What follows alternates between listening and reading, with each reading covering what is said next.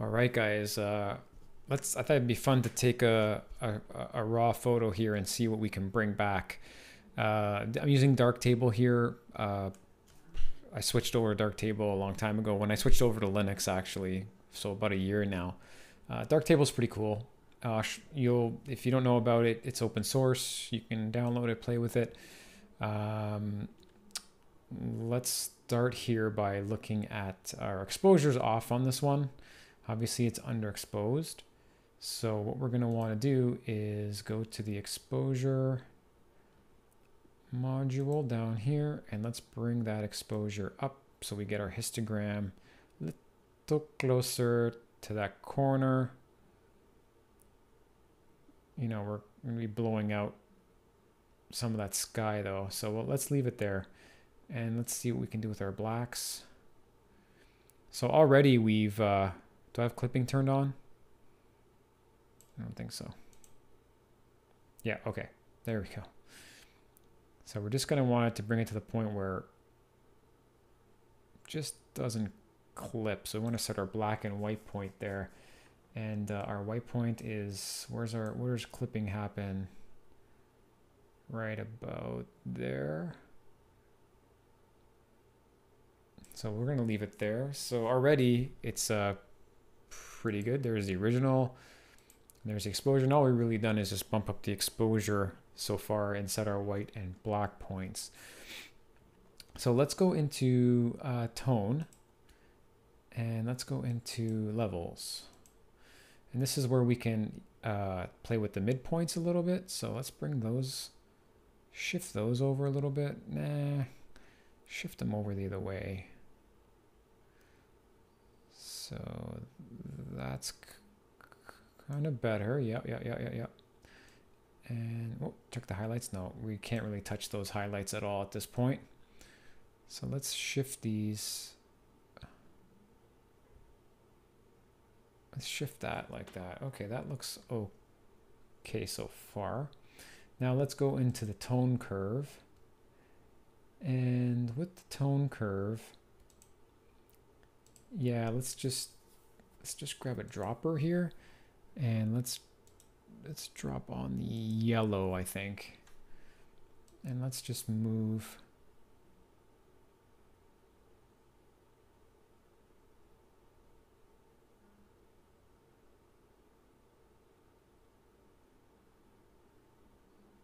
no, let's reset that. Let's grab this dropper.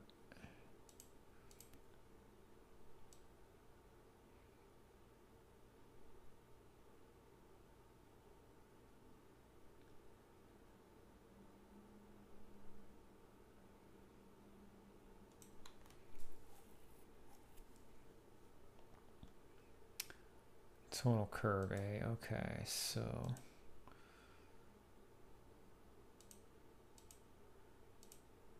let's see what we got going on here. So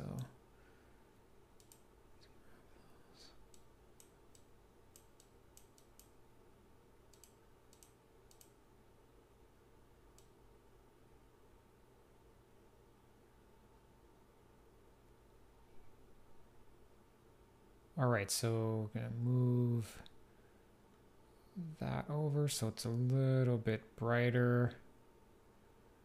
The colors are coming up a little bit, so we'll do a little bit of that. And I think maybe now let's go into the dehaze. And let's see if we turn on dehaze. Okay, our blacks get crushed over there.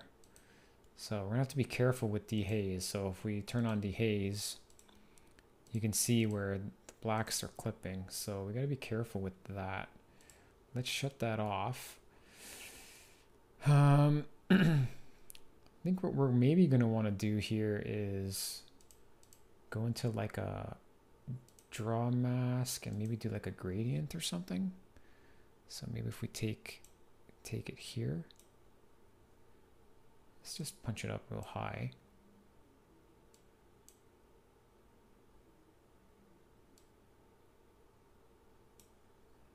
Sort of move it.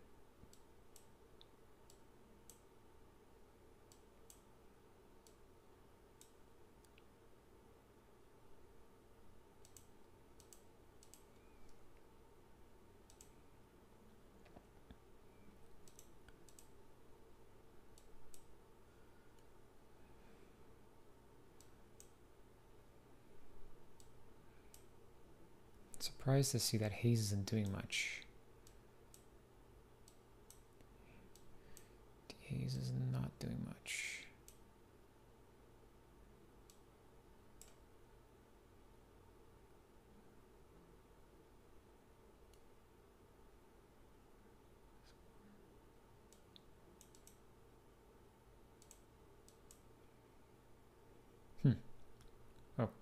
Okay.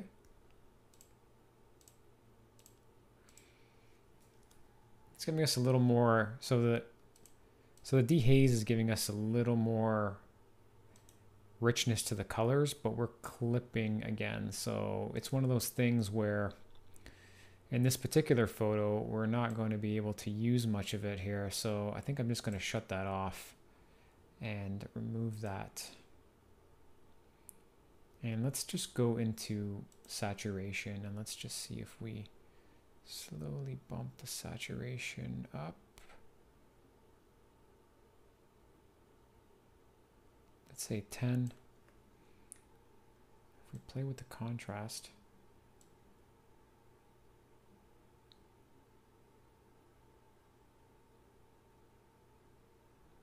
till we start clipping. It's down there. So, all right, where's our original? Original is here, and we ended up here, which is not bad. So, hey, it's not a great shot. I'm not gonna use it for anything. Just trying to see what we can do. What else can we try? Ooh, there's some really dark ones. So maybe let's take a really overexposed one. And let's see what we can do with a really overexposed shot. Oh man, those are blown out to hell. So, exposure. Down, down, down, down. Oops, noise, that's black. Exposure, down, down, down, down, down. Oh man, we just recovered. We recovered that one like nothing here. That actually looks pretty good exactly the way it is. Maybe we go into haze and just do a quick... Bring the haze back a bit. A little punch there, but we don't want to clip out too much. You can see back here. I think we got all the clipping out of there. And that's great. So where were we? We were here. Bang. Well, let me turn off the clipping. We were over here, and now we are here. That is a totally usable image, I think. Let's check the noise out on this guy. We're at 100%? Yeah. Not too much noise. Pretty clean, pretty clean. Pretty clean. Let's see if we go into 200%. It's pretty clean. So yeah, that one's good. I mean, it needs some... yeah, that one looks all right. Let's see what else we got here that we can mess around with. From the helicopter, nah. Maybe... I mean, these are just really underexposed. Right, here's some really, like, dark naval-ish depressing photos. Let's see what we can do with this guy. First things first, I think this is going to need some exposure, but not much, because we don't want to portray this as like a... Let's try to keep it on a little bit on the depressing side. So 0.45, let's say. Let's bring that up. Let's go right into shadows. Let's bring the shadows. Let's bring the shadows. If we go extreme, it looks like that. So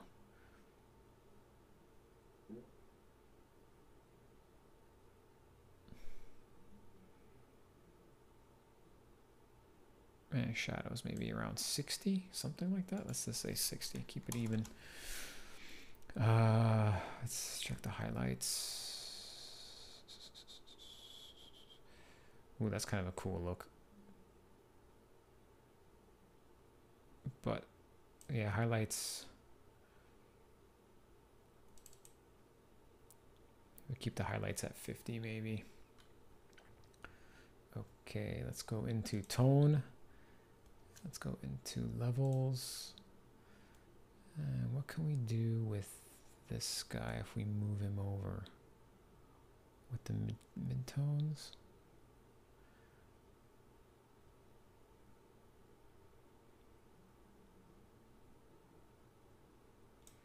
Maybe keep him there. Tonal curve. Let's grab maybe here. Those tones are down there. These tones are up here.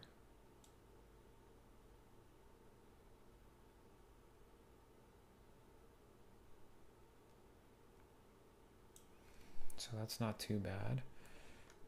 What else do we have that we can use? Contrast, saturation. I don't know. So where were we? We were down there, and now we're up here. So that's not too bad.